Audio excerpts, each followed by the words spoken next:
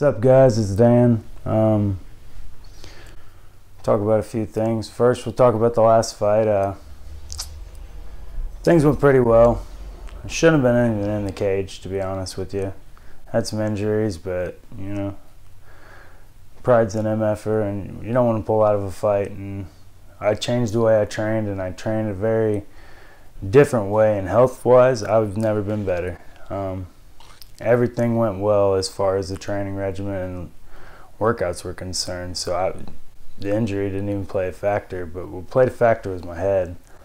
The mental state it takes to fight is pretty hard to stay in and pretty hard to handle. I have a lot of anxiety anyway, and then the fighting just adds to it.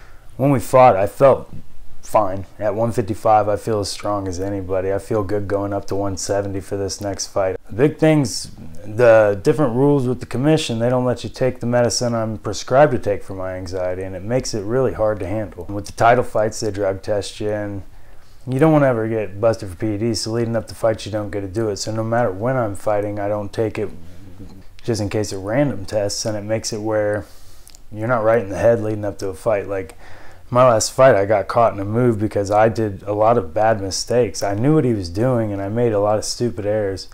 And then when he locked in a triangle, I circled the wrong way, which is just something you do when your mind's not right, and you justify unjustifiable things and just ridiculous actions because your focus is just not there. So fighting's kind of a weird process for me, and I'm trying to figure this all out with medicine and everything else. But one of the things we're doing is these different style workouts, and it's really good for me. And then another thing, I've got a great team behind me, and in these videos I'd like to introduce a lot of these guys to you. We got some really good amateurs coming up, and these guys are like, some of them are going to be ready to go pro, and some of them are just winning amateur titles right now and whooping everybody with knockout power. And then this other kid, he's just picking everybody up and slamming them through the freaking mat and just beating the crap out of everyone, and it's awesome. I mean, these dudes have potential. We got kids classes opening up, $30 a month, cheapest kids rates you'll ever find. Really working on a martial arts theme and trying to just teach them discipline. It's going to be a lot of fun. We'll have some different summer programs opening up for all kinds of different age groups, but right now I'm just kind of focusing on the kids classes for my kids.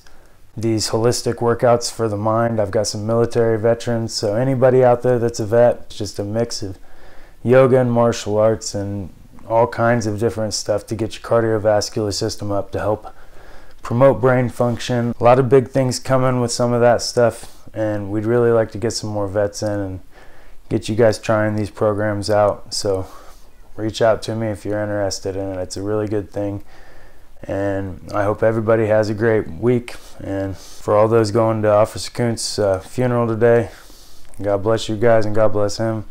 It's been a horrible tragedy, and it's been pretty wonderful seeing the community come together, and I think everybody needs to keep trying to add to that, and I'm going to do my part too. So keep doing good.